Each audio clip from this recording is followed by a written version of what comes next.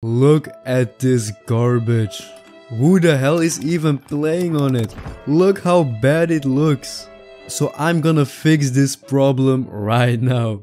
You've probably heard from a CSS, right? But how do you actually import it in your Krunker?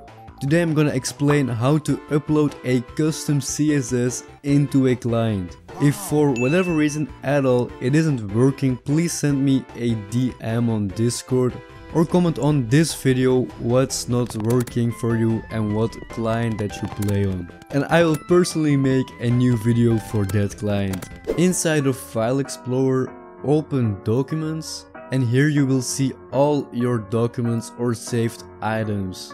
Search for the folder called Krunker Resource Swapper, and if you can't find it, don't worry. Just right click, click on New Folder and rename it to Krunker Resource Swapper. Type it exactly like I did, and now you have the folder where the magic happens. If you go inside the folder, you'll see that the folder is completely empty. Go to my Discord server, go to CSS, and here you can see these 3 files right here.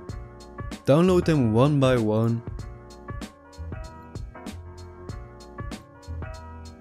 Open a new File Explorer, go to your downloads, and here you can see the files you just download. Drag them into your Krunker Resource Swapper, and there you go. Now that's out of the way, so let's make a new folder and rename it to CSS and go into your CSS folder.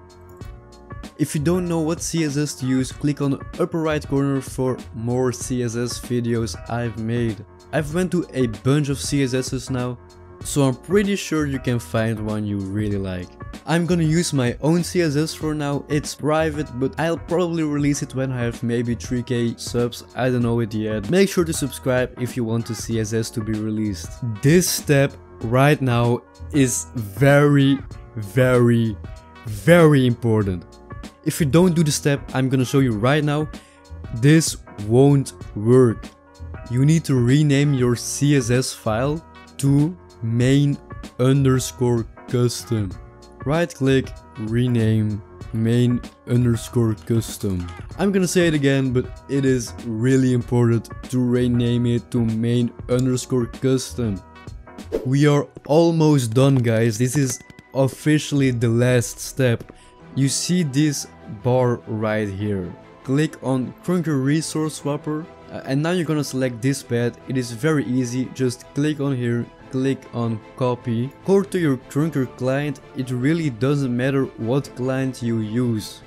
Go to your Krunker settings, go to your client settings, and search for something that is called Krunker Swapper path. It is possible that it has a different name, but just search for something that's in this area. And now you're gonna paste the path we just copied. Perfect. You see, this is my file location for Krunker Resource Swapper folder, and now you can just close the client you're using and restart it again.